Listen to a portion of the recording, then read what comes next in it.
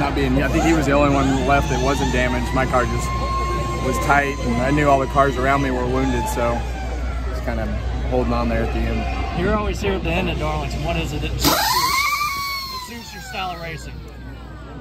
Well, today we just kept it rolling. Got 2 wrecks and somehow came out the other side of them with damage, but we're able to keep the wheels going straight. So we had a good car today. We just never could get the track position up in the very front, but we still had a great car. Thank you.